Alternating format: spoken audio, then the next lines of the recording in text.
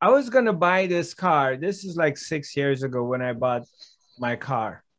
And there was there was all kinds of people were telling me that, oh, this car is gonna have problems.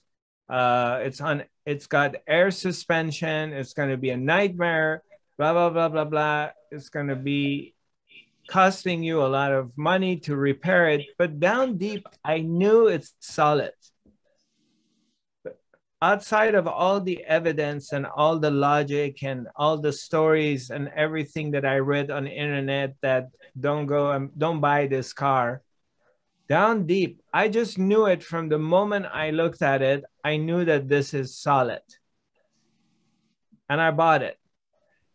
I mean, it took me a little bit of time. I hesitated a little bit and I went and looked at other stuff based on the recommendations of the experts. But then at the end, I went back and I bought that car. Somehow existence took me there. But I just knew it's not going to give me any problems or major problems. And it's been like this all of my life. And even the times that I really don't do what I know deep inside, and I don't follow it, and it turns to be a negative experience or disaster. I just know it.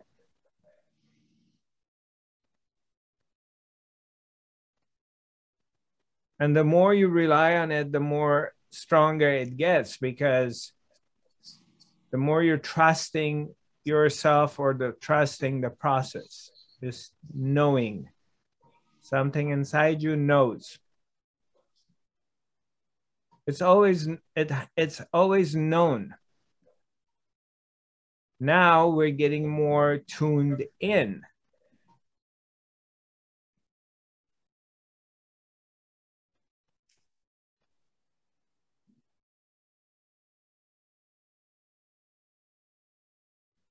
And, you know, sometimes you're hearing voices within yourself and it's telling you something. So how do I distinguish that voice telling me something, don't do this or don't do that? You know, it just comes. And how do I distinguish that from the mind? It's almost impossible to explain it. But when you get more tuned in, you already know.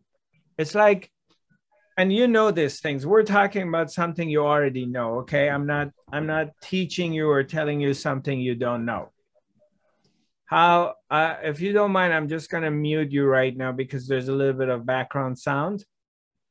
So, but then if you wanna ask me questions, just unmute yourself, okay? So,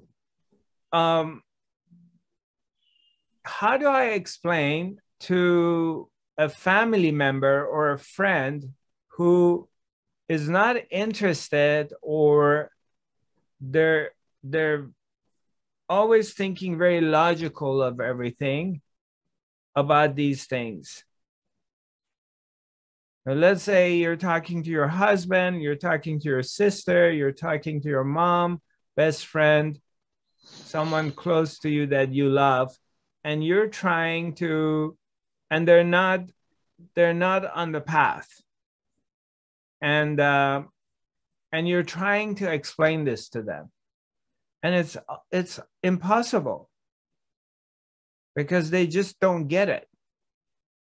They don't get it because it's not their experience, or they're not ready for it, so you can't explain it to them. And you're trying, and it's very frustrating because you see they're struggling or they're suffering or they're worried all the time, and you're trying to just say, look, it's not really, it's, you know, look at this way, discover this way. And you can't.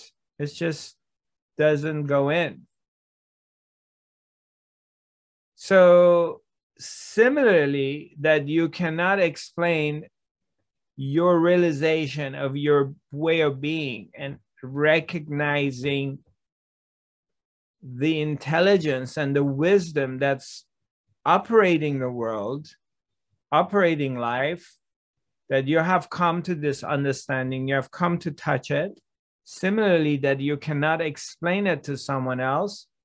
It's the same thing.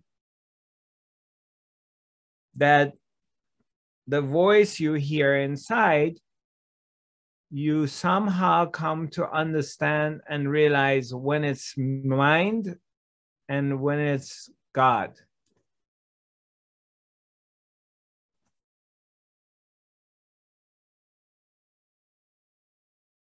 You want to unmute yourself? If you have something to say? Yeah. No, I just want to say thank you. That makes Right. sense. Yeah, I get it. Right. But again, you gotta, it takes time. It takes,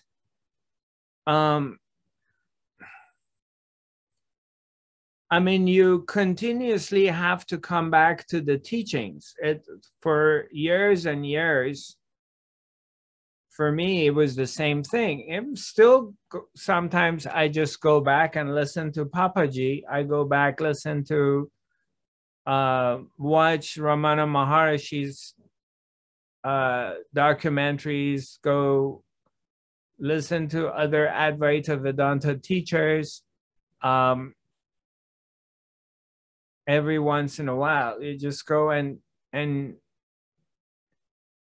even though the understanding is here, it's still nice to listen to other teachers who are teaching this or read something.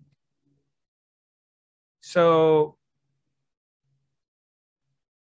it's not so much like it used to be for me in the past that I go on YouTube and, you know, it goes into bursts. Sometimes, you know, I get really obsessed or I get really into.